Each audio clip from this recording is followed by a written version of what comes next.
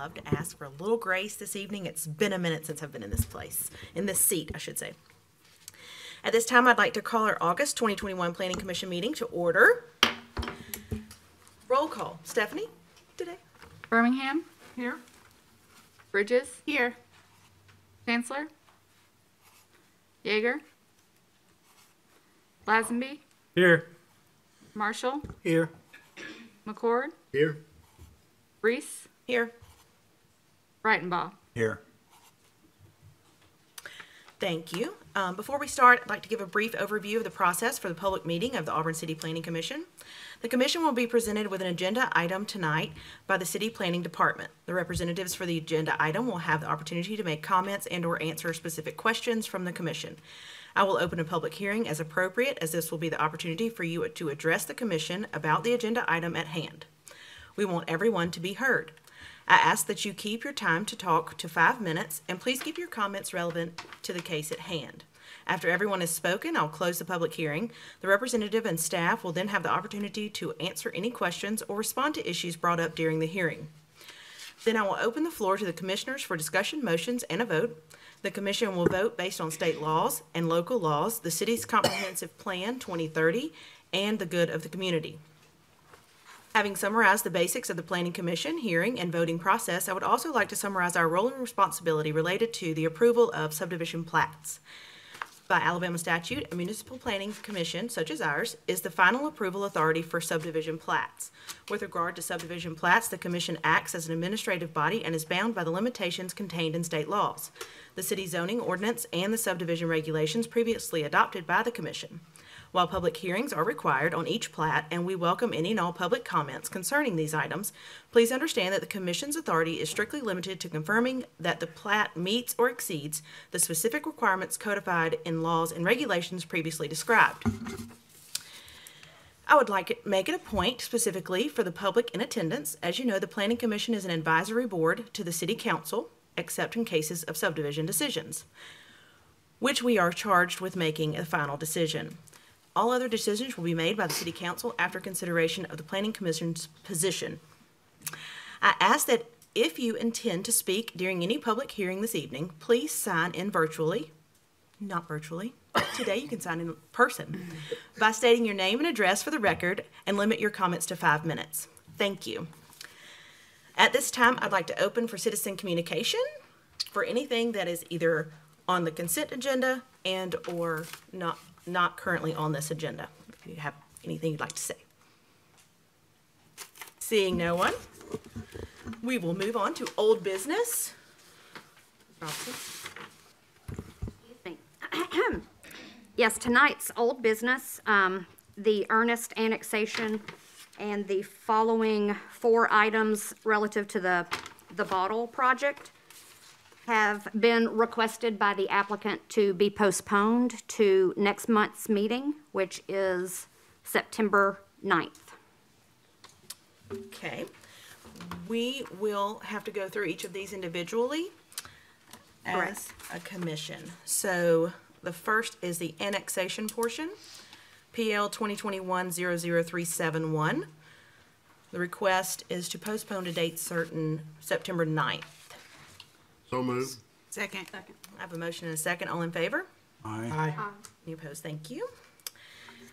The second is the request from rural to comprehensive development district, postponed to date certain of September the 9th.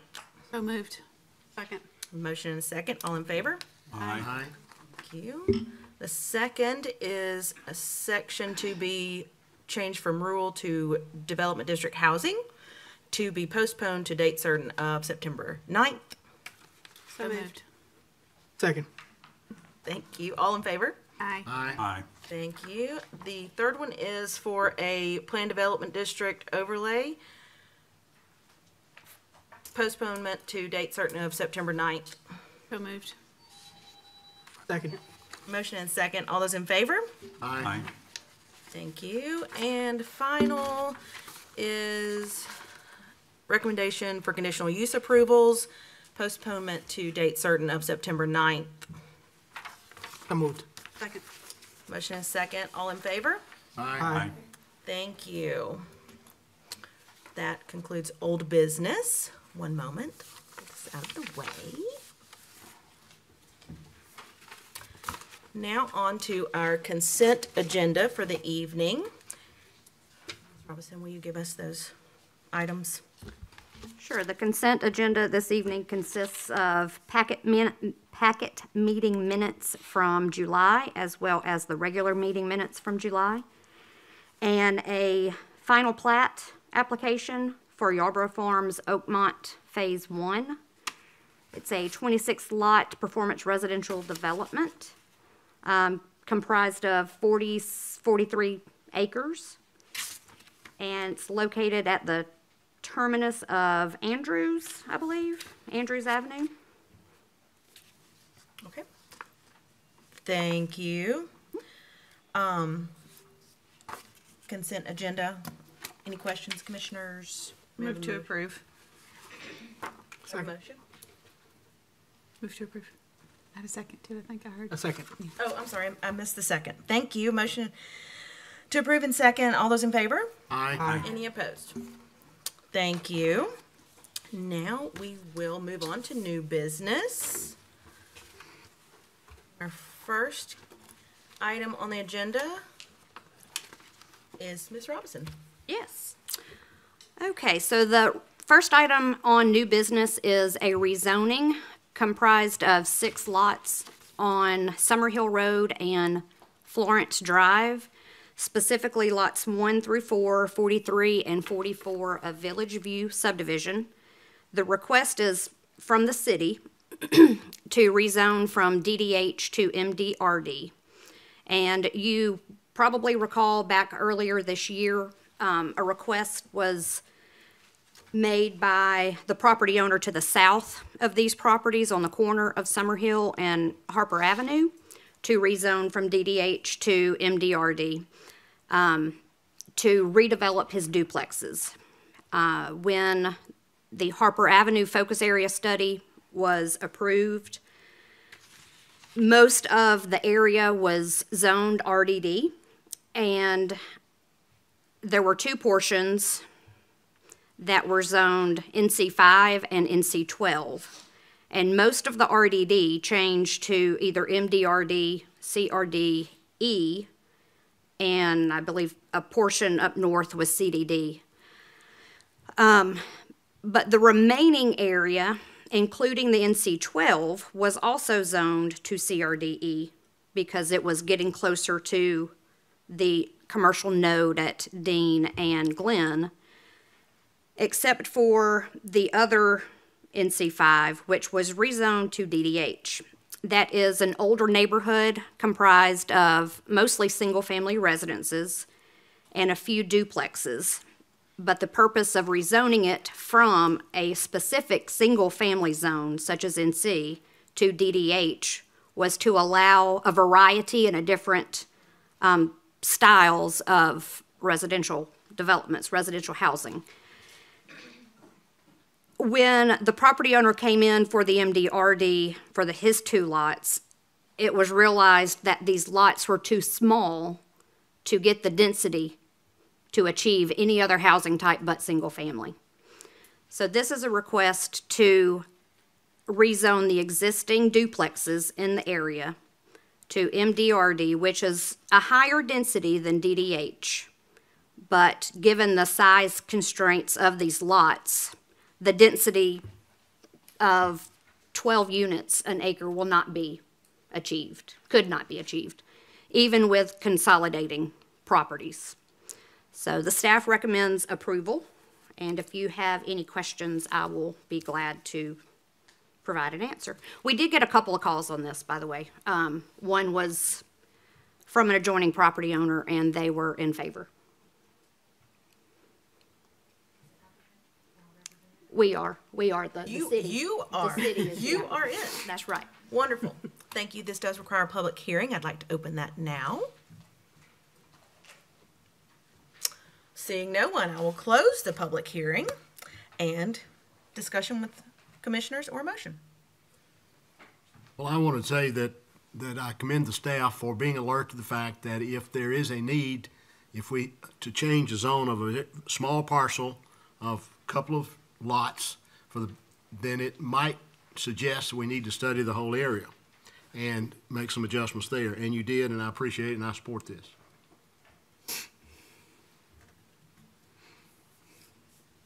Would you like to make that a motion?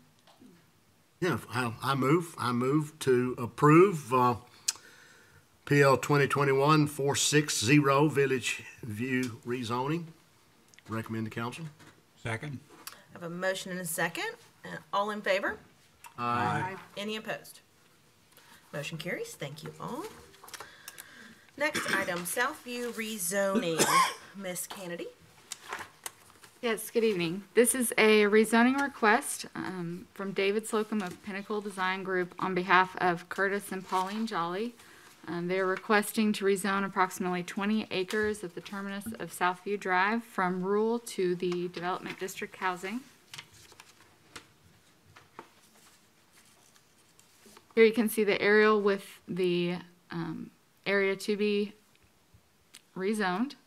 There are several easements existing on the lot.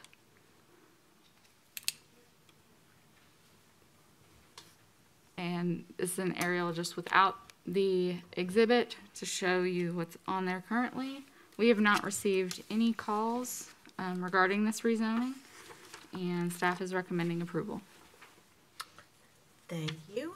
This also, applicant representative is here. Thank you. Requires a public hearing. I'd like to open that now. Seeing no one, we will close the public hearing. Commissioners. I'll make a motion to approve PL 2021-00455. A second. A motion and a second. All in favor? Aye. Any opposed?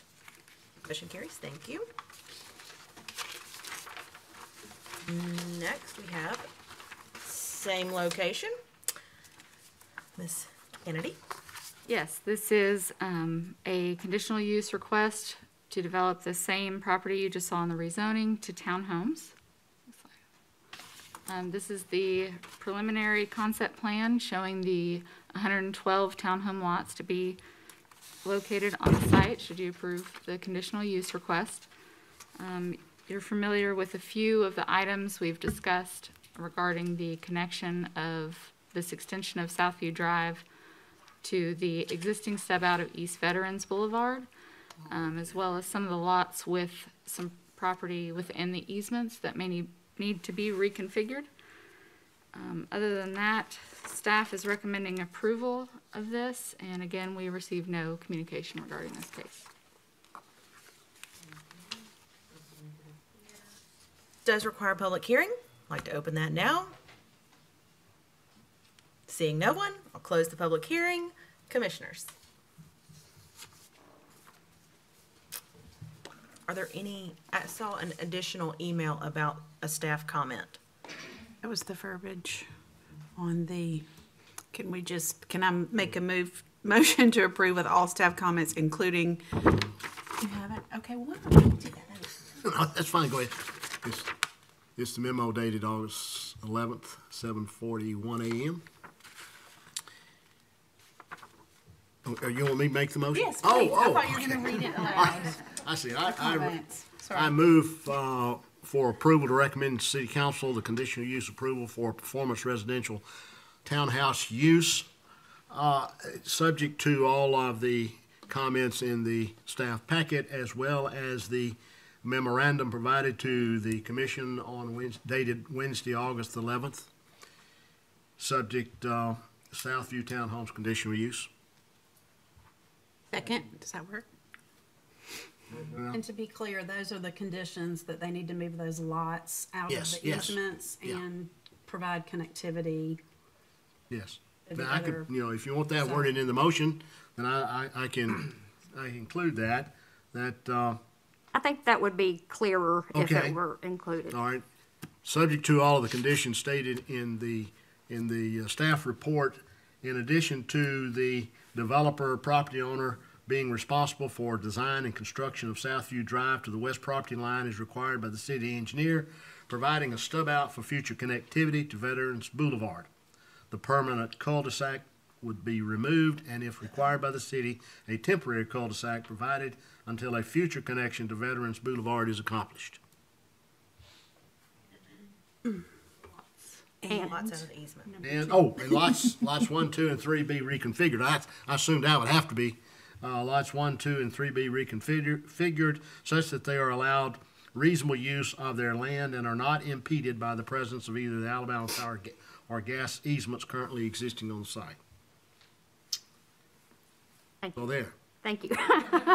I'll second that. I'll do the easy part. Thank you. I have a motion and second. All in favor? Aye. Any opposed? Motion carries. Thank you.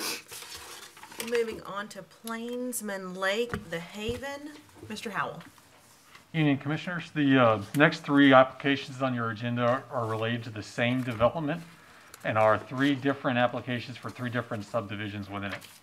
The first one is called The Haven. It's a preliminary plat approval request for a 67 lot conventional subdivision.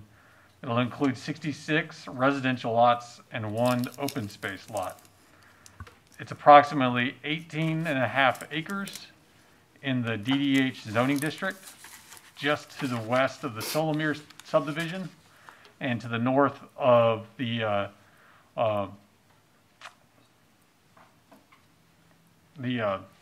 city's industrial area. You have Webster Road to the south and to the west, and a little area that's in the county just on the opposite side of the development right here. This is an overview that shows the three different sections of the development. The Haven itself is highlighted in white. This is the subdivision itself, oriented with north facing to your right. It provides connection to the adjacent subdivision from 2 different stub outs that is part of the Solomir subdivision. The gross density for this development is a little over 3.5 dwelling units per acre, which is within the zoning district. And the average lot is approximately 0.22 acres. Staff is recommending approval with comment. One of the comments in your packet includes a statement that a separate plat is going to be required before this comes to final. That plat's going to need to come to you in September, so it can be dedicated by the city in October. The purpose of that plat is to support the city's right-of-way attainment for the connector road that moves from MLK to Richland. It'll go along. It'll be to the west of the Haven area, but will be part of this overall development. The timing of that's important because this is a city that will be a city project, and be able, once the city has it, we'll be able to start construction, and that will facilitate not only the traffic flow for the residents in the area, but also for construction access for many of the different subdivisions part of this development. The access for the Haven specifically will not come from that, as a result of the fact that it does not connect over to the connector.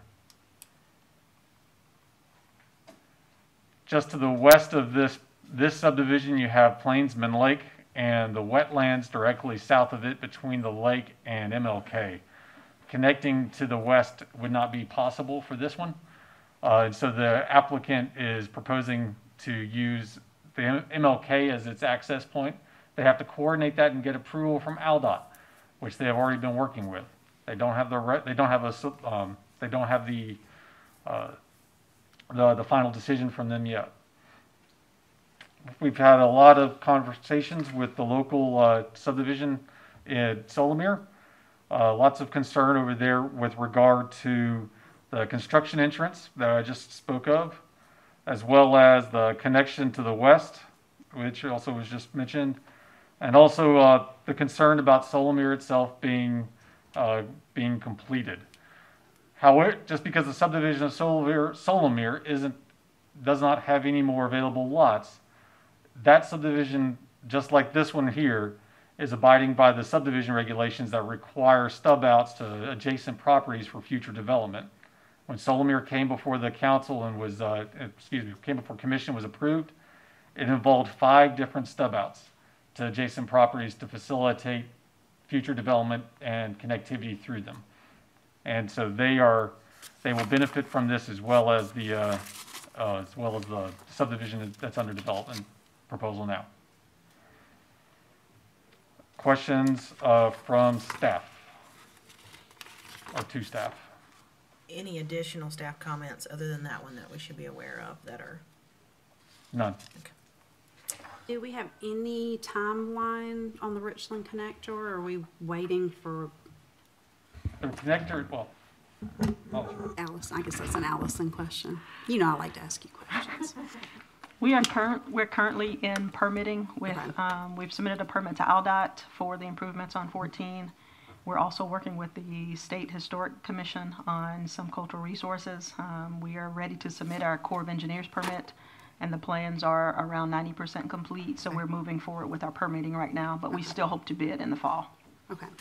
So conceivably, though, at some point, the residents of Solomon will be able to come out, take a right, and then cut back up that Richland Road Yes, ma'am. connector even before these other developments are completed, potentially?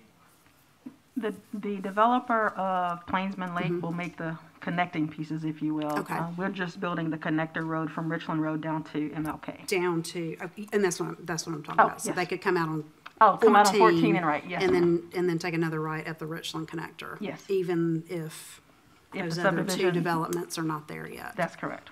Okay. So that's a big benefit Yes, ma'am. for them. Okay. Thank you.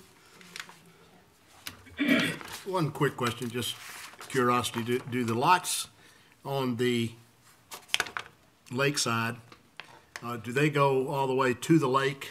Or is there an easement around the lake, gonna be an easement around the lake? the lake itself will be part of one of the other subdivisions that you're about to hear. It'll be considered part of its open space and will be open to all residents to the subdivision. So there's gonna be an easement then behind these lots. The lot itself that the lake will be part of, and it's kind of easier to see on this subdivision here. It'll include 4 different connections Yeah, I to see that those. to that connector road that's within this subdivision. The Haven connection, not the Richland connection. Those 4 different frontage those will be open space lots that actually connect into the Havens Road. And so anybody that lives in this subdivision or in Solomir next to it can go through that property and onto the lake if they So want. you can walk around the lake without trespassing on the private lots that Correct. abut it, okay. Okay, this does require a public hearing. We are preliminary plat approval for the Haven. I'll open the public hearing.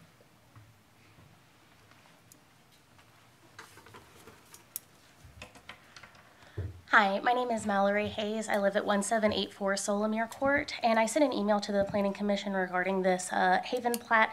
I'm going to kind of summarize it in this if you haven't had a chance to read it. But I do want to say I appreciate Ms. Yeager's comments. That's addressing some of the concerns that I had. My main point here is that I'd really like for the Planning Commission to really strongly consider the impacts of this development regarding traffic safety between Solomir Lane and Highway 14. My largest concern is with this section, the Haven, because there is no other outlet. Solomir subdivision currently only has one entrance and one exit, coming from the same area going to 14. It is dangerous.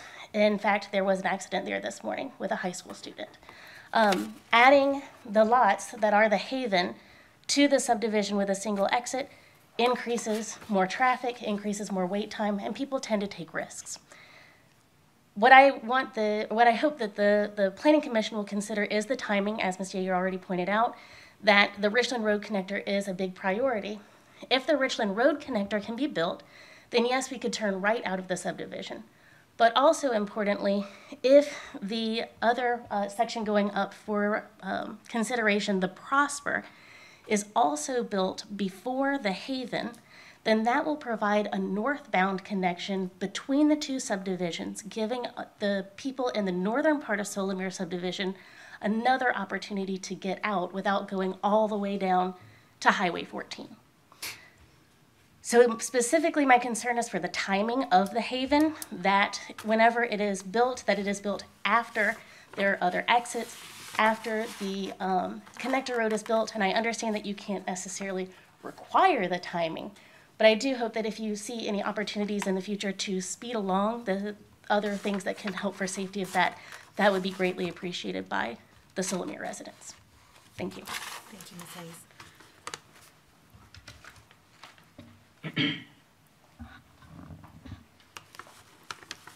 My name is Sally Island. I live at 142 Denali Lane, and my husband and I did send you a letter, but I'm actually reading a letter for Stephen and Leslie Farrington, who live at 139 Denali Lane.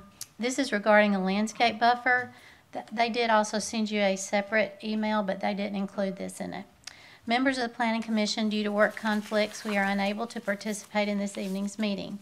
We appreciate the developer's plan to implement a landscape buffer that runs along the east side of the proposed plat of the Haven, adjacent to the current homes located on Denali Lane. We would request that the developer preserve any desirable trees that are 4-inch diameter at breast height or larger. Desirable trees would include pine, pecan, hickory, walnut, tulip, poplar, etc. Noxious trees such as sweet gum, mimosa, tallow tree, and chinaberry can be removed along with any trees showing obvious insect or disease damage that would render them unsafe. Thank you for your attention to this request, and we look forward to working with the developer to preserve the natural beauty of our neighborhood. Stephen and Leslie Farrington.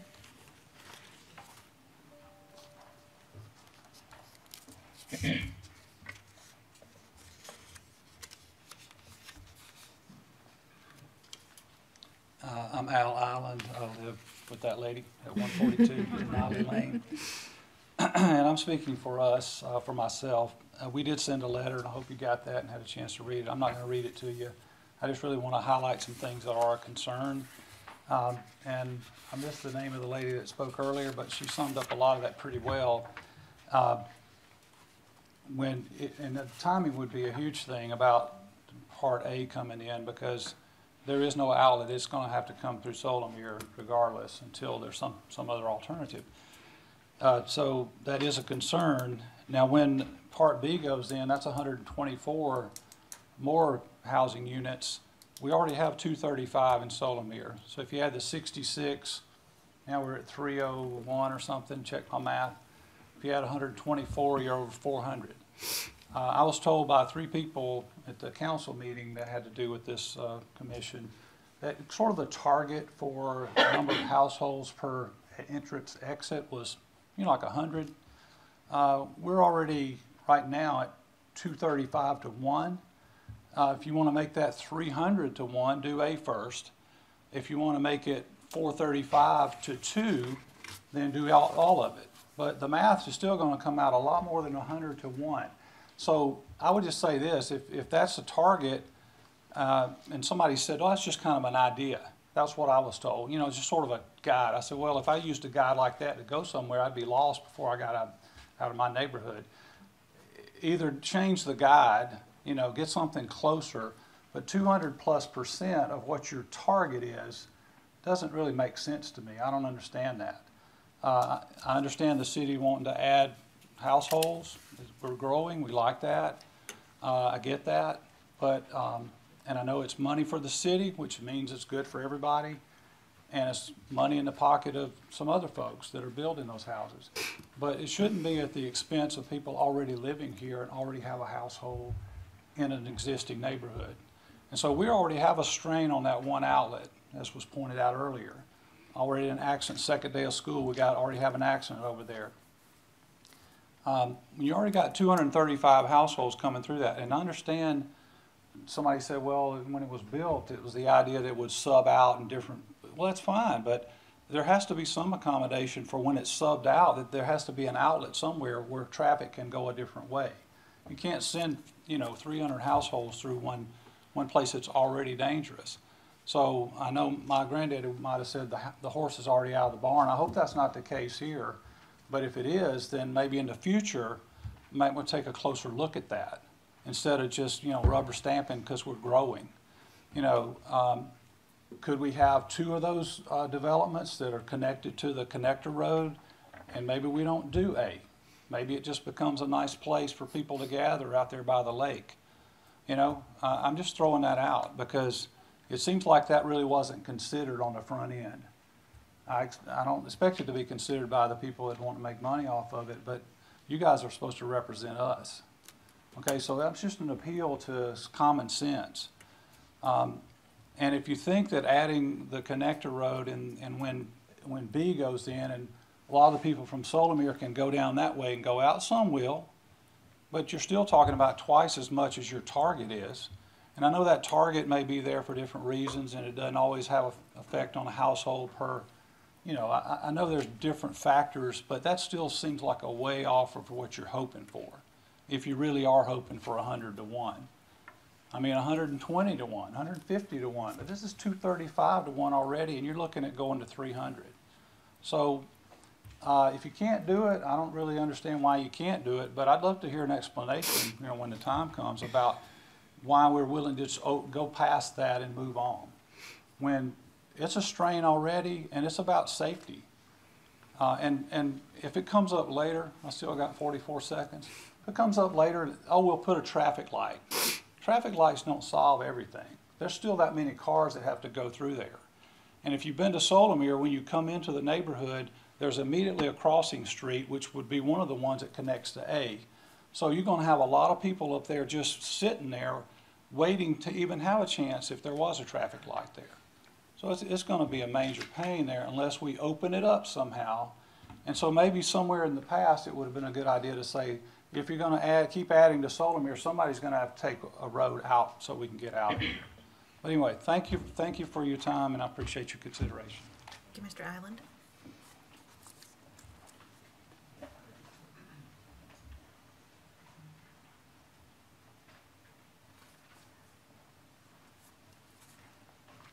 Hey, my name's Adam Dabbs. I reside on 174 Denali Lane.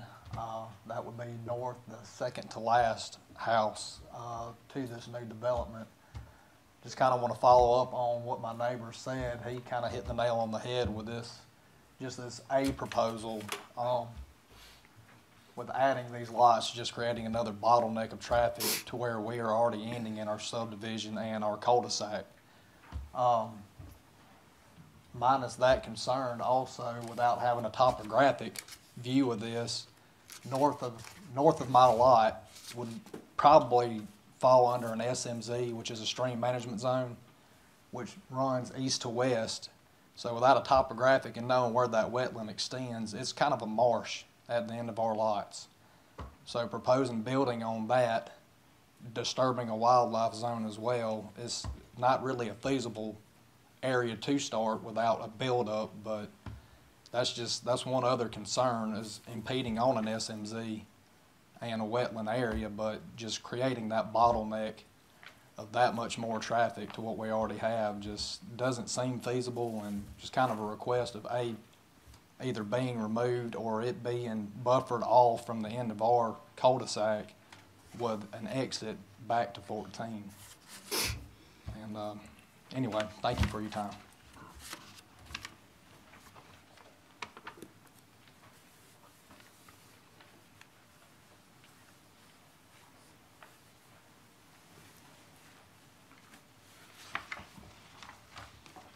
Hi, my name's Andrew Visico. I live at 178 Denali Lane, which is at the end of, right at the very end of the cul-de-sac. So I just want to, I'm going to skip the portion. I did send you guys an email to the commission, and I'm just going to skip that, the portion with the traffic, because that's basically reiterating everything that everybody else has concerns with, and I'm right there with them. I'm just going to get right to the section where, you know, the concerns I have where I'm at currently on my property. The plan that is currently in motion that is set to clear the land and start construction of new homes in the very near future. In the current plot plan that is currently up for review, the builder is proposing building a lot right next to 178 Denali Lane. Currently, the property sits at the end of a cul-de-sac, which shadows a wooded area. The plan shows adding in a center circle to turn the cul-de-sac into a traffic circle. Now, I don't know if that plan's changed, but that was originally what was proposed. The house was built in such a way that it was obvious it was never intended on additional lots or joining the cul-de-sac to future streets. There is water drainage issues as well. My concern is the property was built in such a way that the grading of the property makes the house overlook the privacy fence. So if you go out my backyard, I have a raised deck that looks over the privacy fence, which currently shadows the woods. If the plan is followed by the developer, adding a lot to 178 Denali Lane next to it will no longer allow any privacy in the backyard. I'm asking the developer to leave a barrier next to the property to keep the property as close to the way it is now as possible. The house was obviously, if you ever been back there, it was built in such a way that's the way it was designed, is to have those woods there with the grading of the property the way it is.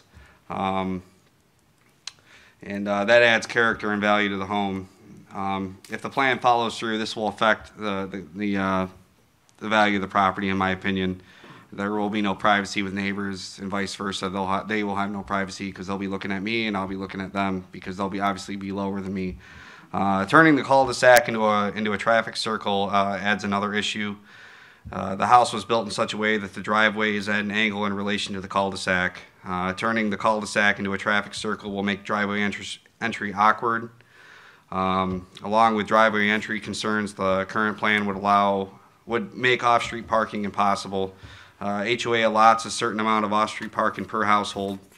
I'm asking for the newly joined section of the new construction to be joined with a planned connector road from Highway 14 to Richland Road. If this is not to be accommodated, then I'm asking that the driveway be extended along with my neighbors and just dissolve the cul-de-sac into the rest of the street. So just basically make it a regular street instead of a turnaround.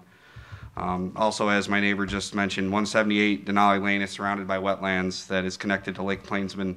There's a natural creek that runs along the back of the property which drains into Lake Plainsman. The creek overflows into a wetland area around the property, basically where this lot would potentially be built. Building a lot next to my property would create serious issues for the proposed property, as all drainage water ends up in the lot next to the property that is currently proposed for development. Building a lot next to 178 Denali Lane would disrupt natural drainage and wetland. There is also numerous wildlife that lives in and around the creek and wetland area. Consideration on drainage solutions and wildlife would need to be taken into account before building would be conducted. I'm asking for serious consideration for the concerns mentioned. Feel free to reach out. I'm open if anybody wants to stop over and look in person, because I mean, if you ever come there, you would know exactly right off the bat what I'm talking about, where the house is situated. In conjunction to where you guys are planning on, where this plan is proposed. So, and I'm right at the end. I don't know. We're on the north side of section. Where is that? Section A? They consider that section A? Yeah, section A. So that's all I got. Thank you, guys. Thank you. Anyone else?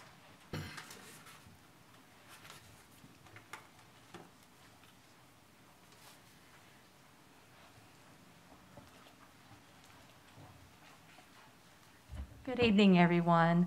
I'm Dr. Brandy Brunson, and I reside at 1787 Solomere Court. And I would reiterate many of the points that my neighbors have mentioned here tonight, including the troubles with the road and the safety. One thing that I do want to reiterate, though, as my neighbor just mentioned, that a lot of these homes were built with very poor grading. We have a lot of drainage issues. I live on the south side of Solomere Court, second lot in, and I can tell you that just about everyone on my side of the street has had to put French drains in to avoid their yards being just a marsh.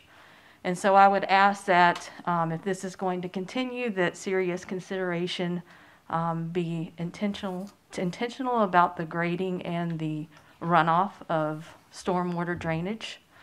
Another thing, my home was built in 2012. I bought it January 1st of 2013.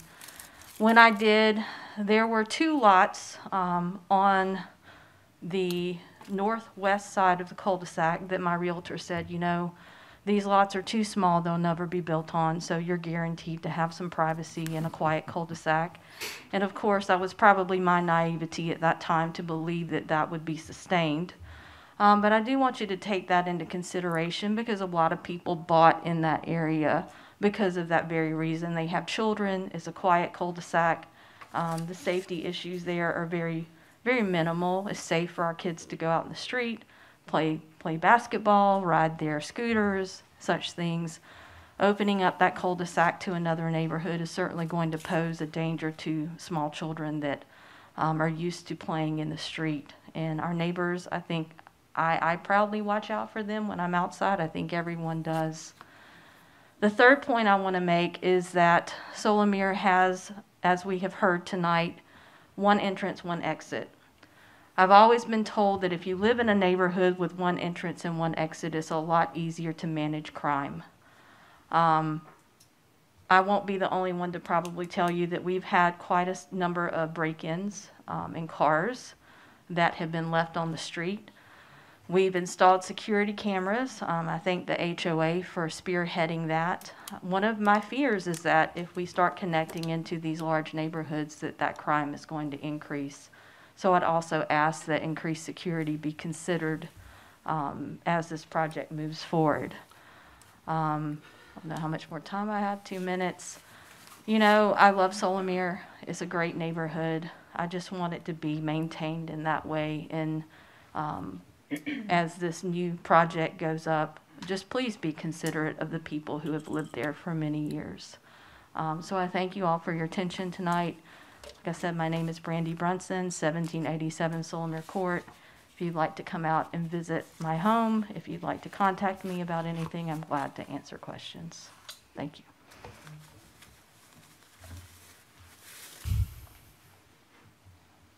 Else? Seeing no one, I will close the public hearing. Commissioners. Representative? Representative is here. Would you like to chat about some of the concerns you've heard here tonight? Yes, I'm Brandon Bolt with Bolt Engineering, representing Upper Houston Builder and Mr. Webster. To help you with this section's access, we have discussed a construction easement to access straight from 14 into this development. So the construction access can take direct access from 14 and won't have to go through the neighborhood until they get to the last home that's being constructed. And then it's probably important to know that the overall development, sections A and B, the developer intends to start them as close to simultaneous as possible, and those timelines converge with just a little overlap. We're not even at permitting yet, but with the city's connector road coming through and the developer pushing to get section B put in, then that's going to help to alleviate the issues that they're having. Be happy to answer any questions. Commissioners have any questions for the representative? I think he answered my question about timing. My question was, like one of the people said about the timing in terms of the subdivision, but you said that you're going to be as pretty as close as possible in terms of getting started and completed. Right. So, they don't start all the homes at one time either, but they need to start doing earthwork. And as they get to final plat, they can start pulling building permits. And, you're talking pretty late into 2022, which is consistent with when they're planning on opening up the connector road. Yeah, that was the intent of my question, because if that second section were to start first, per se, that's going to have to come through Solomir right now until that Richland Road connector is completed. So that was, you answered that question for me about, Yeah, the I would development, assume that. the developer's work and the city's work would be progressing simultaneously. And I know there's a lot of dirt that will have to be moved, so I know it's pretty far into the distant future before anything substantial happens, so, okay. I do have another question about, and this may be just for engineering, but the wetland in the, sort of the marsh that they're talking about, kind of at either end of the lake. Yeah, it's both heads of you receive water. As you look at this, you're looking at section A. Yeah. Sheet north and sheet southwest are wetland and drainage features that are feeding the lake. So much like the residents right beside us, their backyards kind of end consistently. Theirs actually go a little farther in to that area than ours are showing. And so how close is that marsh down at on the, I guess, the south side where the new proposed development meets where Highway 14 is, I mean. You know, Is we're there any- staying away from it. Okay. If I told you a number, I would be making it up. You'd be, okay. Yeah. I appreciate that. But during the city's review of the construction plans, they're gonna look at all that. And I'm assuming that's some engineering will handle with potential storm drainage and. Yes, ma'am. Okay.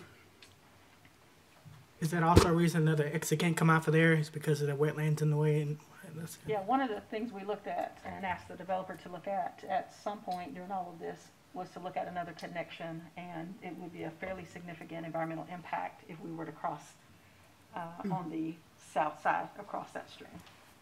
Yes, and the topo was an issue as well to make the connection. And where the construction entrance is gonna be is not suitable for a permanent entrance, I would assume, because of the Aldott would not proximity permit to that. the Solomir entrance. Is that correct? Correct. Did you miss me? Where that construction entrance is proposed would not be suitable for like a permanent entrance because of its proximity to Solomir, right? Correct, and the DOT would likely not Not approve another permanent entrance. And that's the DOT that's approving all that, not Correct. the Yes, ma'am. city. Yes, ma'am.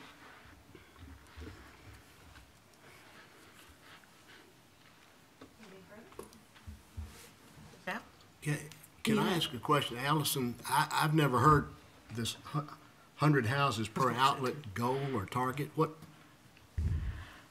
That's actually a guide we've used for many years. Jeff Ramsey, the prior city engineer, actually used it.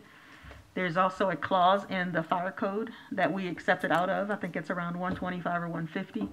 But it's just a general guide that you want to have multiple ways in and out when you have over 100 homes.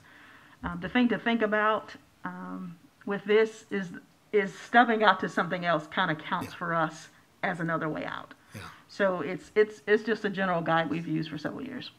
It's Came not- about during the White Oaks era.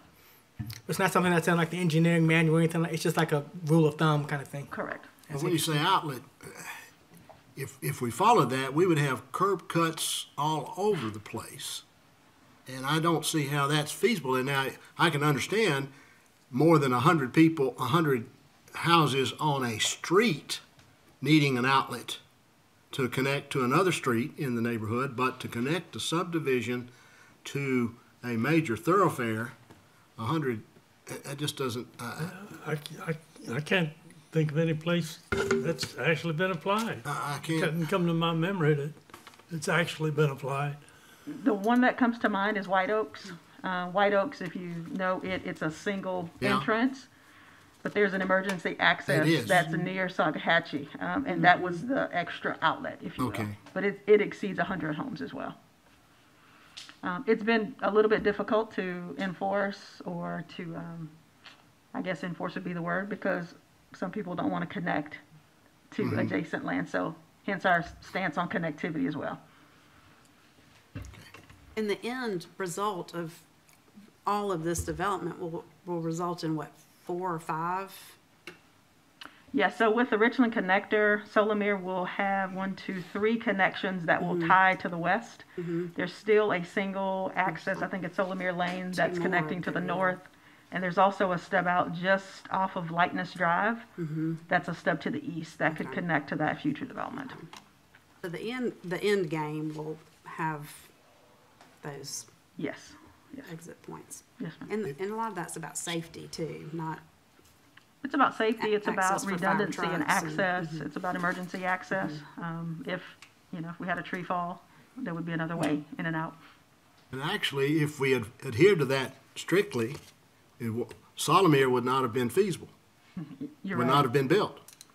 It would have stopped about phase 1.5. Yeah. And I'm assuming part of that's the reason y'all are gonna go ahead and do the road.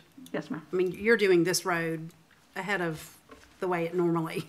Yeah, we were doing this works road in my- before this development came in. It's just something that's been on our radar for a few years, not a long time, but several years, the city, we've been working on this connection. Logan, can we look at this one? So 501, that is the open space lot, correct? That runs along the backside of what is Denali currently. That's correct. So is that runoff water or will it be left wooded? 501 is actually on a high point of the subdivision. Okay. It's worth noting, I think one of the residents pointed out that lot, it does serve as a buffer between the properties. It's worth noting that the Solomir subdivision is a performance subdivision and would require buffering itself to buffer adjacent properties of lesser intensity from the impacts of it. This being a conventional subdivision, it will be considered a less intense use, and therefore no buffer is required for them to give. The developer is choosing to provide one anyway.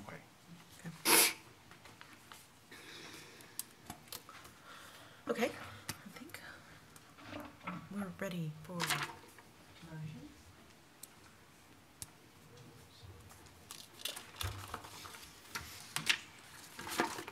Comments, questions?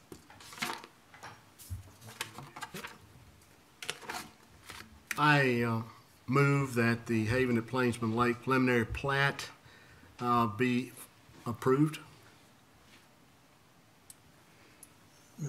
Staff, Subject to all staff comments. Please also remember that we need to adjust the staff comment to include the, did I say that? Did I jump over that? No, you mentioned it at the very beginning. Okay. The separate plat needed. The after separate dedication. plat doesn't, Okay, yeah. the plat does not need to indicate each phase as an additional lot. Say that again. As it currently says, the separate plat needs to indicate each individual phase as a different separate lot. That can be struck. It just needs to, we need a separate plat by your September regular meeting to connect, to provide the right of way for the connector road. Okay, I include that.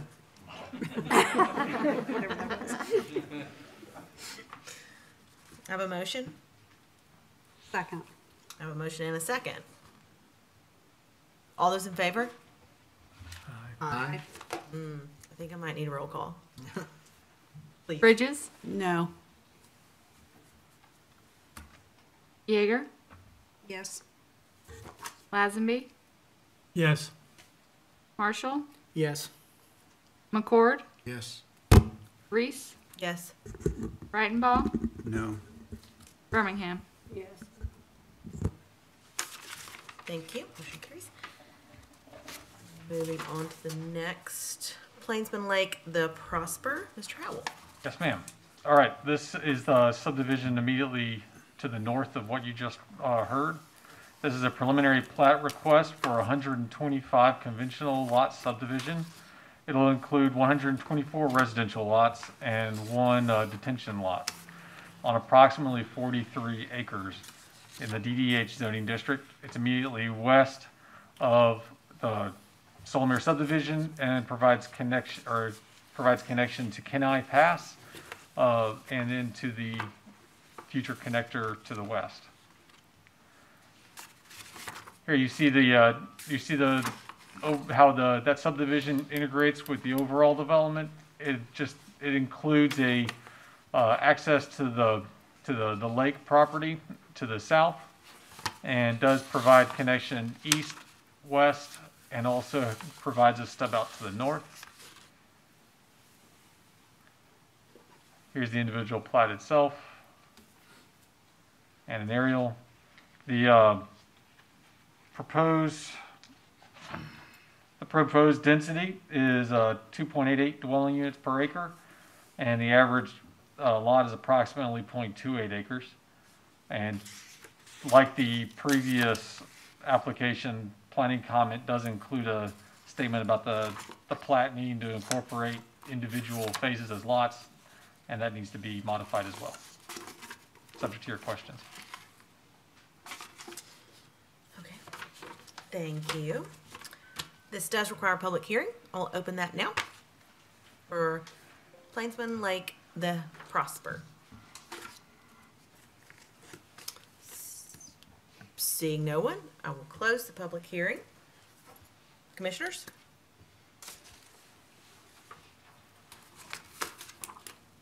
Questions, motions? I do have a question. Is there buffering required between the existing and the new, or is it because, I mean, I know it's basically the same type of. There is no buffer requirement. This is a conventional lot subdivision as well. Backed up to conventional, okay. Thank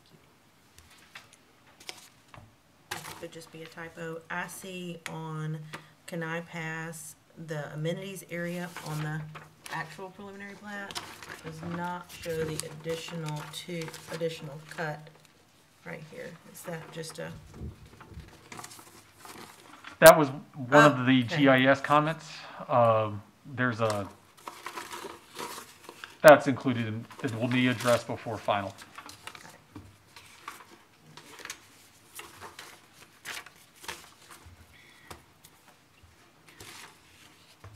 Well, I will move to approve PL 2021-464 with all staff comments and with the individual or separate lot comment stricken. I have a motion. Second? I have a motion and a second. All in favor? Aye. Aye. Any opposed? Thank you. Next on the agenda, Plainsman Lake, the Vistas. All right, this is the third of three subdivisions for this development. This is a performance plat request for 133 lots of 130 townhouses and 3 open space lots. It will be on approximately 73.5 acres. This will be on the north side of Martin Luther King, to the west of the 2 subdivisions you just heard. Also in the DDH zoning district. It'll include, as part of it, the connector road in question, as well as the lake property itself.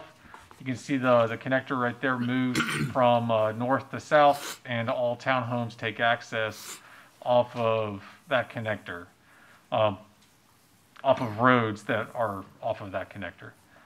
The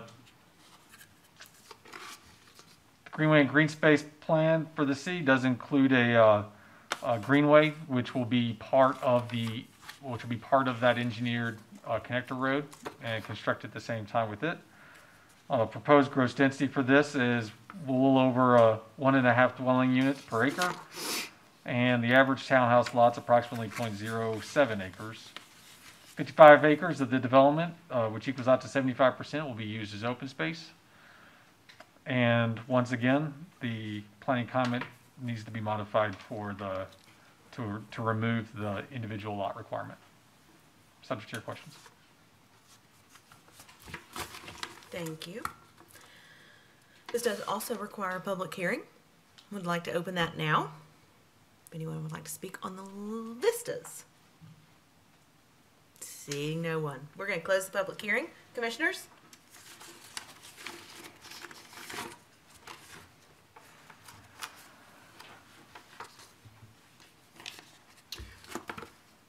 I'll make a motion to approve agenda item 12 with all staff comments except for scratching the separate plat requirement. Second. Did I correct it? Plat is required. But the separate, sorry, but what not was it? individual. Lot. Lot, sorry. Correct. Sorry about that. A second. I have a motion and a second. All those in favor? Aye. Aye. Any opposed? Carries. Thank you. On to Mitchell Clayton Lands. Mr. Kip. Good evening, Commissioners. This is a request from Foresight Group LLC on behalf of Clayton Properties Group Incorporated and Deborah and John Mitchell, the property owners. The plat before you includes a preliminary and final plat. The subject property is located in the Mims Trail Plan Development District and is surrounded by similar zoning. Here is a impromptu explanation of what the plat intends to achieve. I'll just show you the plat here quickly and kind of jump over to this. Essentially, Mims Trail Road, they're proposing to extend it by adding new right-of-way. Anytime new right-of-way is shown on a plat, even if it involves less than 4 lots, it requires approval by this board. The proposal is to extend the right-of-way here, shown in blue. The existing right-of-way is outlined in red. And on top of that, do a bit of a land swap by incorporating this land from the remnant parcel of Mims Trail into the Fountain View property. We're left with a portion of what's currently right-of-way, which this would need to be vacated before any plats can be signed. Here is the plat. Staff does recommend approval. It meets the subdivision requirements. I did get a call from this gentleman. I believe that he's here tonight, I believe. Yep. So he'll probably have some questions, concerns about the proposal. And Brett is here. Yep. To answer any other questions. Thank you. This does require a public hearing. I'd like to open that now. Please come forward.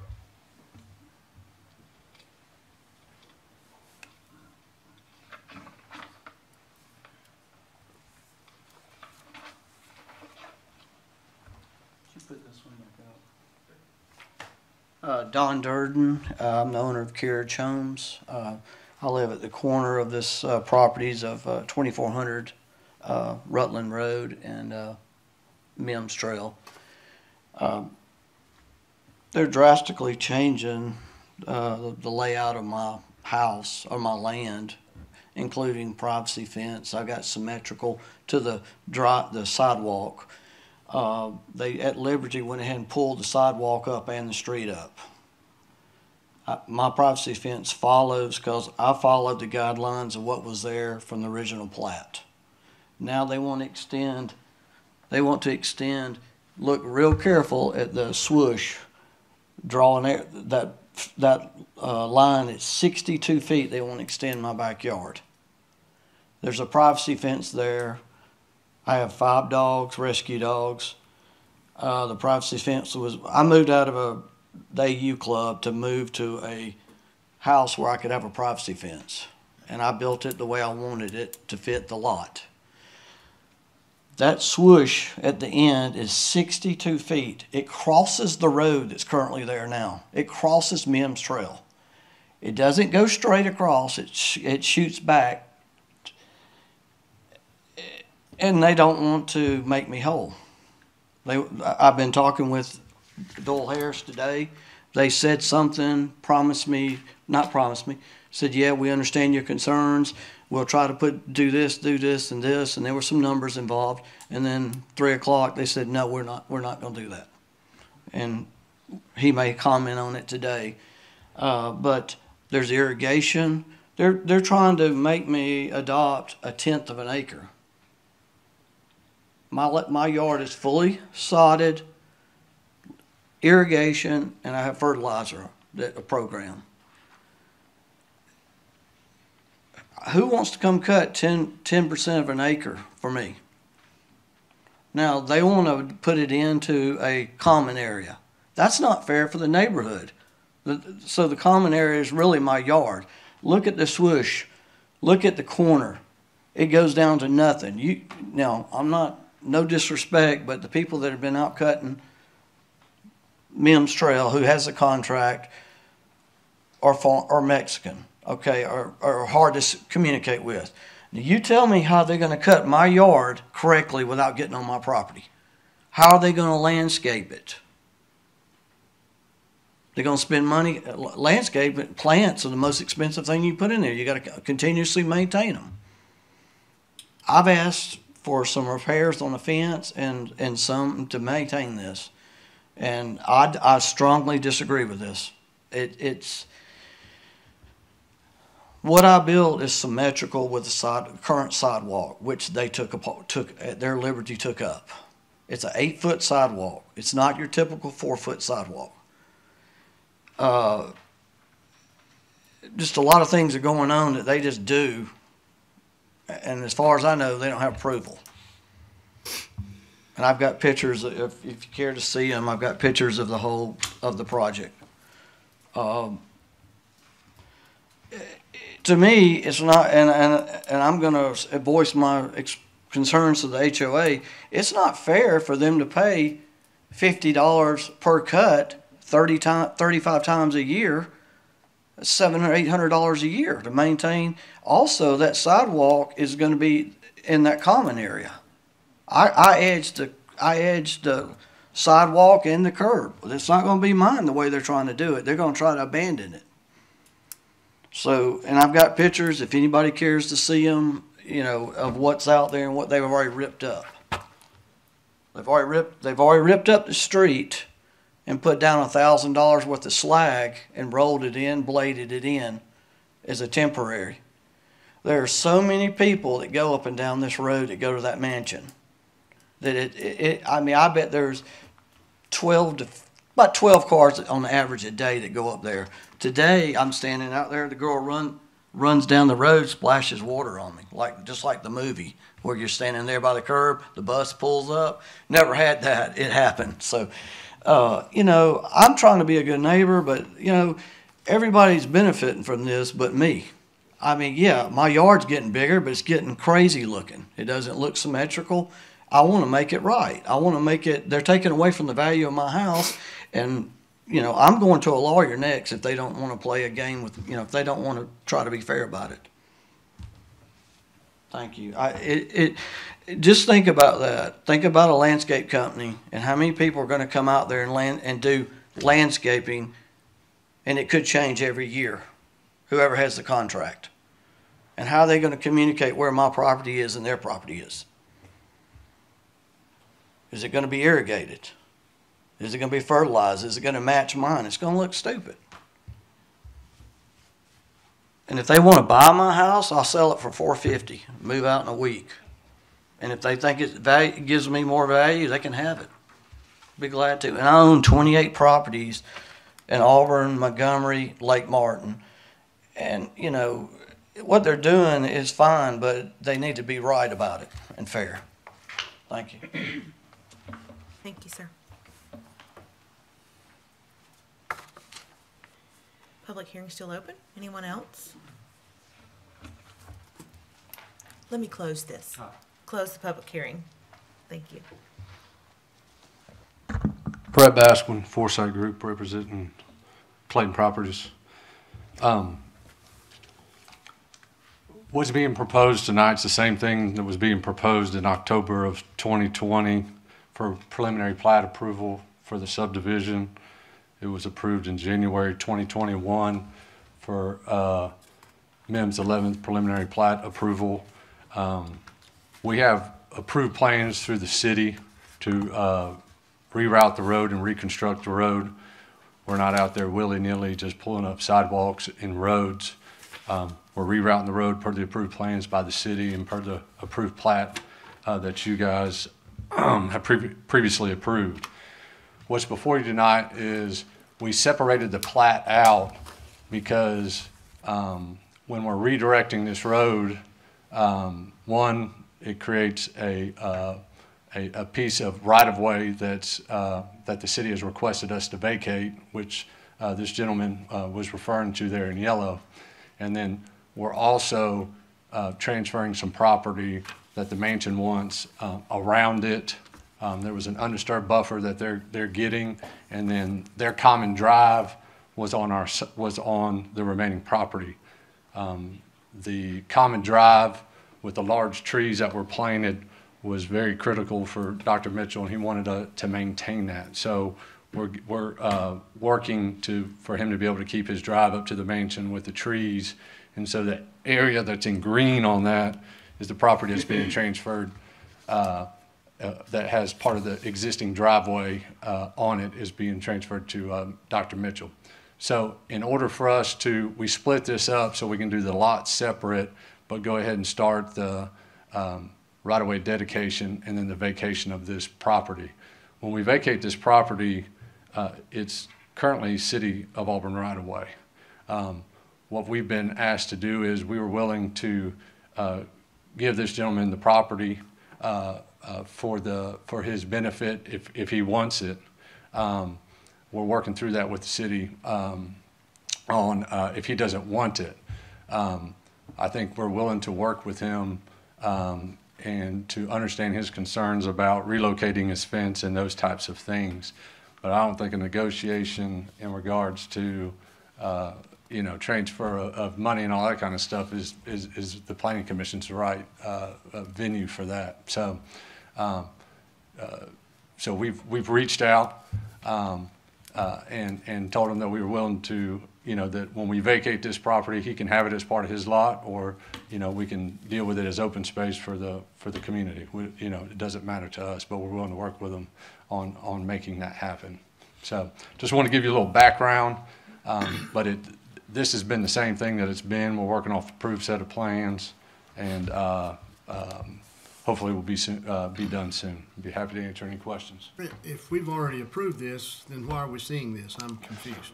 Because when we did it before, it has 55 lots associated with it. So essentially, all we're doing was we pulled out this little finger in order to be able to start the right-of-way vacation process. We got to create this right-of-way vacation piece to then vacate it. But we haven't approved it. Preliminary plats you have. Yeah. So we've again, I don't know, if we've approved it, why do we see it now? Because it's separated now. It's right, when we came through before, the plat shows this plus 55 lots. Yeah. Okay? So all we did was take off the 55 lots, and we're just doing this piece on the front, because when we do the transfer with Dr. Mitchell, okay, we can't, Dr. Mitchell's right-of-way gets taken away when this piece gets vacated. You see what I mean? So we're having to extend the blue down to give this green, which is Dr. Mitchell's finger on public right-of-way, down there. So we haven't approved this.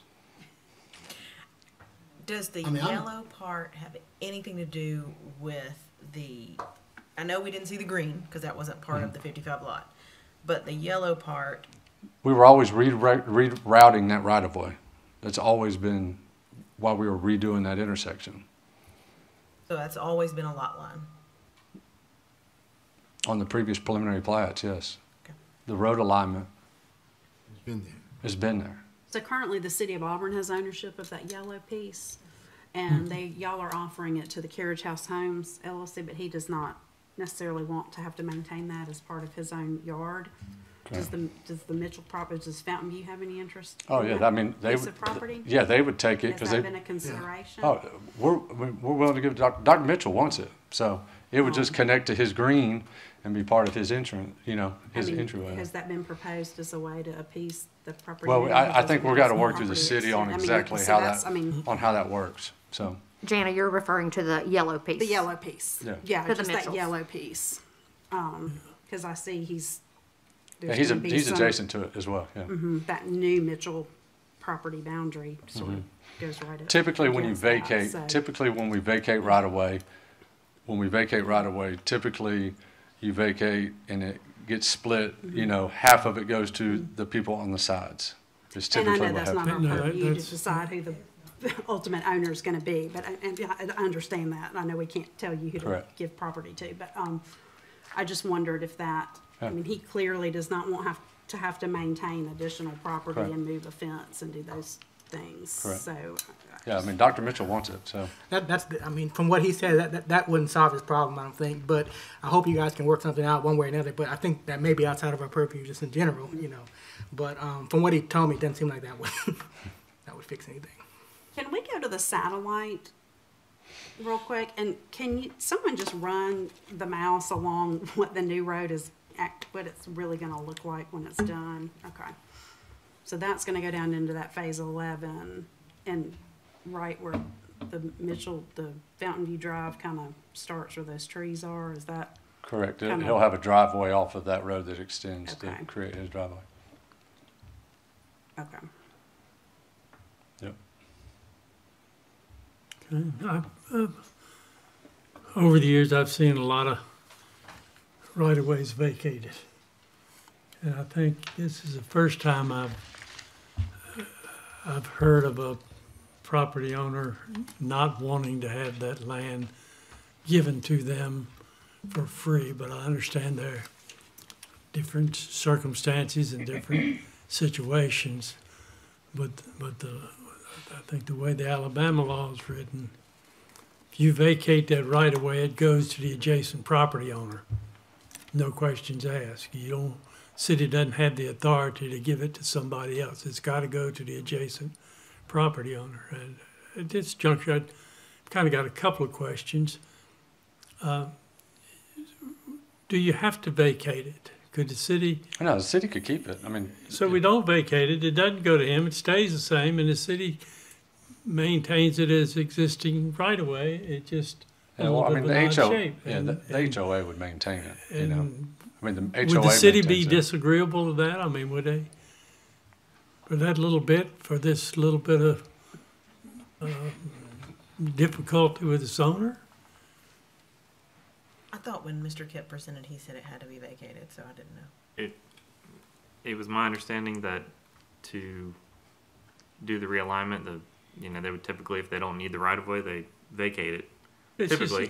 Cleaner. The It's cleaner that's to the vacate efficient it. thing to do. This is an exception. We got somebody that absolutely doesn't want it, and I think that's a little unusual. But then my second thing is if the city does not want to accept not vacating it, can the three parties and the person that owns the green, can the three parties get together, i.e. the yellow and the green and this adjacent property owner, and work out some kind of a sale?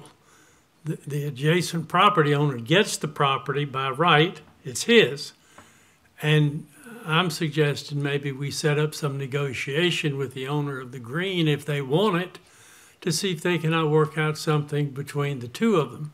Now you've got three parties that could be very well satisfied, but I don't know if that's been tried. But this is not our purview in any way, shape, or form. We cannot make any suggestion for that.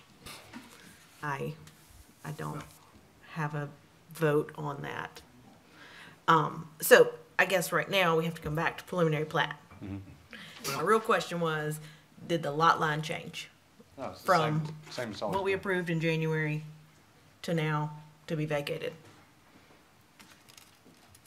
Well, we're looking at the public good, and is the public's best interest that we realign that road, and I think we decided it was some time ago. Correct. This merely consummates that. Okay. Commissioners. I will move to approve PL 2021-477 Mitchell Clayton Land Preliminary Plat. Second. A motion and a second. All in favor? Aye. Opposed?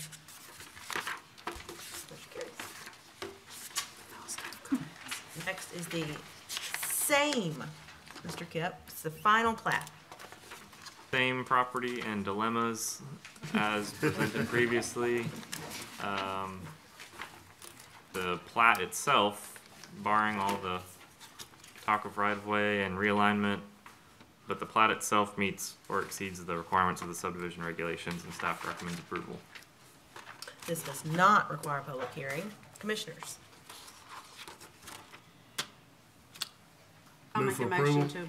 to approve PL 2021-00478, Mitchell Clayton Land's final plat with all staff comments. Second. I have a motion and a second. All in favor? Aye. And just for the clarification or information, the right-of-way portion of this be dedicated, has to be accepted by city council, and that will be The 17th, August 17th. correct. Thank you. Motion carries. And I do wish y'all the best of luck to make a plan together. Okay, next we have Bucky's. She's not here. So Stephanie, Ms. Yeah. Kennedy? Good evening. This is a preliminary plat request from Bucky's, Alabama, 2 LLC. They are requesting preliminary plat approval for a conventional subdivision, 4 lots, which would normally not come to you all, but they are proposing, next slide please, to dedicate this right away, as you can see here. Located in the CDD district, recently rezoned and brought into the city. The reason for the 4 lots is to separate the uses previously approved through conditional use into their own lots. I don't believe that we've received any communication on this, and so we are recommending approval. Are there any particular staff comments to address? I believe so, no. Okay. This does require a public hearing. Anyone would like to come forward? Seeing no one, we'll close the public hearing. Commissioners, Move to approve item 15, staff comments. Second. I have a motion and a second. All in favor? Aye. Any opposed? Motion carries. Next, 403 Opelika Road. Mr. Gill. Yes, ma'am. This is a request from Jerome Anderson, the property owner of Precision Cuts LLC. The subject property is located in the Corridor Redevelopment District, Urban, which is surrounded by zoning of similar type. The request is before you tonight because the property owner is requesting multiple unit development, which would consist of a total of 10 units, 18 bedrooms, residential use. Essentially, the majority of commercial uses are permitted by right in CRDU. However, the residential portion is conditional in CRDU. So that is why it's before you this evening. The future land use plan categorizes the property as mixed use 2, which encourages vertical mixture of uses, which the applicant is proposing. Therefore, staff is recommending approval of the use. Here's a conceptual site plan that he's provided, or his architect has provided. You'll see in the staff report there are some comments related to parking, landscaping, and generally things that will kind of be covered and reviewed during the DRT process. Mr. Anderson is aware of these requirements and will work with a civil engineer to address these issues during that process.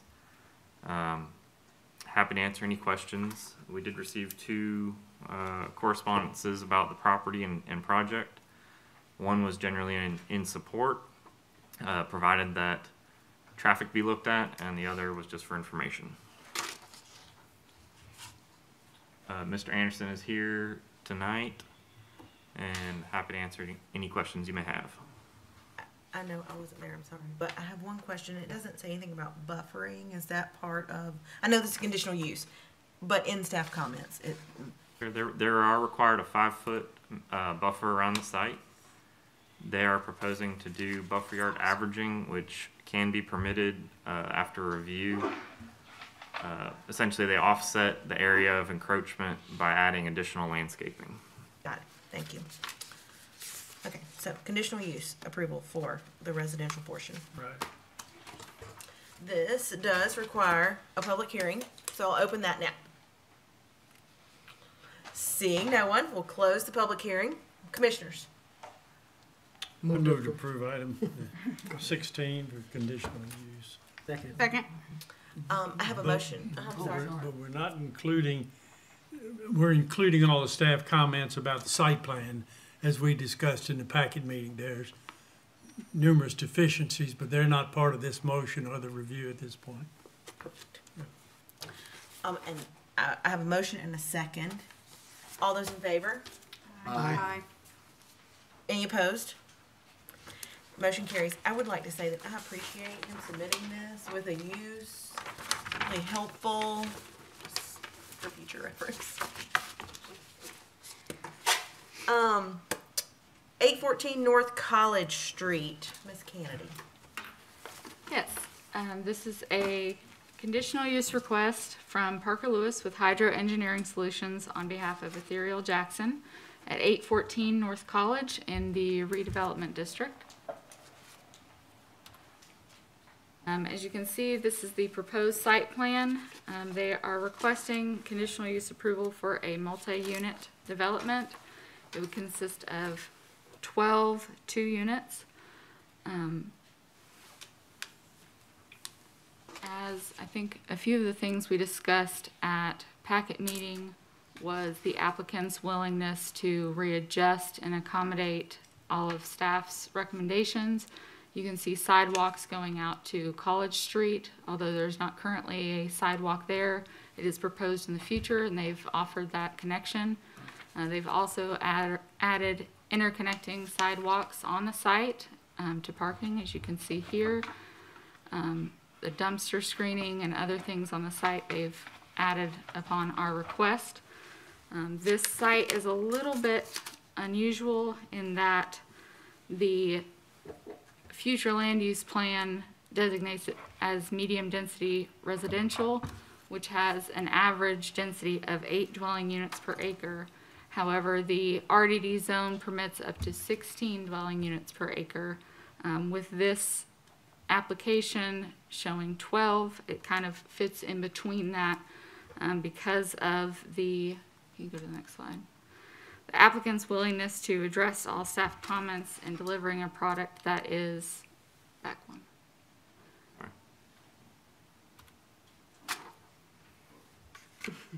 Okay. And their willingness to adjust to any staff comments, as well as this is their submitted architectural plan for the fronts that will face North College.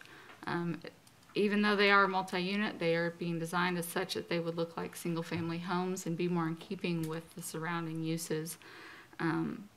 It is important to note, though, that other surrounding residential uses are of various densities, including cottages directly to the north, some duplexes just to the east as well. Oh, there you go, you can see it a little bit better. As well as some multi-units scattered throughout there. So because of the mixture of residential uses and densities in this area, as well as the efforts to make it more accommodating to the area, staff is recommending approval. I've received a couple calls for information on this site, but nothing in opposition. And the applicant is here tonight to answer any questions.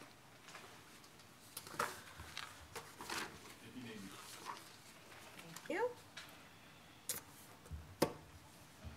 Okay, thank you. This does require a public hearing. If anyone would like to come forth. Seeing no one, we'll close the public hearing. Representative is here. I have a question.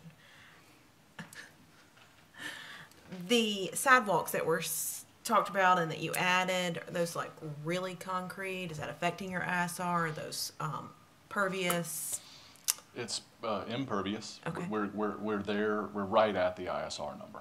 Okay. They could be other things if we get to that point, but right now they're just regular concrete. That was my only question. That's all right. No more questions? Okay, thank you. Commissioners? Move to approve item 17. Second. I have a motion and a second. All those in favor? Aye. Any opposed? Thank you. Warehouse distribution. Ms. Kennedy. Yes, this is a conditional use request for a warehouse distribution located in the industrial park off of Pumphrey Avenue. The site plan, it is actually an existing structure over there to the east. The applicant is requesting approval for a commercial support use of warehouse distribution. Everything in the industrial park, of course, or any industrial zoned area is conditional, and so that is why this is here before you tonight. There were no communication other than a few last minute things from staff. We did speak with the Industrial Development Board, and they just had a few questions for the applicant, which they've already answered. So they are not in opposition to this specific request. Staff is recommending approval. Wonderful. This does require a public hearing. Open that now. Just real quick, this is the same thing that was on agenda and got approved back in 2019. No different. The only difference is COVID, and they went to go pull a building permit, didn't realize it had expired after 18 months, and they're back before you now. So be happy to answer any questions, but essentially this is, on-call mobile convenience store delivered to you wherever you're at type. So, thank you. Thank you. Close the public hearing. Commissioners? Move to approve item 18. Second. I have a motion and a second. All those in favor? Aye. Any opposed? Move to other business. Mr. Kipp, the preserve. Ma'am, this is a request for a 18-month extension for the preserve phase 4C and 6B. 2 phases, but just 1 plat. They're just asking for this request to, there was a change of ownership, I believe, and that's the reason for the request. They are doing work out there and will continue to do work. But staff sees no reason to deny the request. And here's a prox map showing where it is. And the plat that was previously approved. Happy to answer any questions. This does not require a public hearing. Commissioners? It's just a time extension, nothing changed. 18 months. I'd move to approve item 19, provided that the staff comments which were identified in the original preliminary plat review be retained and addressed prior to submission of the final plat for approval. Second. I have a motion and a second. All those in favor? Aye. Aye. Any opposed? Motion carries. Next, Arco North. Yes, ma'am. I'm sorry, hold on just one second. Who was the second? Who seconded that motion? Me. Okay, thank you. Oh, sorry, Marcus. Neither one of us heard it. Thank you. But both, I think it was 2 people at one time. All right, so this is a conditional use extension request from the applicant for a use that was, or an application that was approved in June, or that was approved in June of last year. It's a multifamily development located on the north side of North Dean Road. This is the site plan that you saw at that time. It involved a 250 unit multifamily development on 27.5 acres. After it was approved by council, since that time it has changed hands from one engineering firm to another, and that engineering firm is requesting the extension since they are essentially getting started on this at a much later than they would otherwise have done so. It is set to expire in December 16th of this year. The extension, if approved, would provide a new expiration date of June 16th of 2022. Okay. This does not require a public hearing, commissioners. Move to approve item 20 with the time extension requested. Second. I have a motion and a second. All in favor? Aye. Motion carried. Any opposed? Motion carries. Thank you. We do have a couple of just things to chat about. That is- Housekeeping. Yes, housekeeping items. We do have a couple. One is the packet meeting for the September agenda falls on Labor Day, and staff will not be in the office that day. So we are asking that that packet meeting be moved to Tuesday, September 7th. And likewise, the November regular meeting date falls on Veterans Day, and staff will also be at home then. And we are asking to move or reschedule that meeting to Tuesday, November 9th, And packet would be, the day before, on Monday. Back on the September date, could you accommodate Wednesday as well as Tuesday and just extend that over one day because it's a long holiday weekend? Which date? I'm sorry. September, from the 7th to the 8th. September 1? So have packet on Wednesday? Yes, ma'am. Okay, sure. Is everybody else good with that? We'll accommodate your schedule, Mike. Okay. I didn't mean for it to be quite so obvious. But Okay. We will make so this affects deadlines for moving the regular meetings, so we will post those changes on our website. So just to clarify, packet meeting for the September meeting will be Wednesday, September 8th. And the November meeting, regular meeting, will be Tuesday, November 9th. Is that good? Everyone's good. Okay, that's all of the housekeeping items I have. Perfect. Thank you so much. We're adjourned. Oh, gosh. I'm sorry.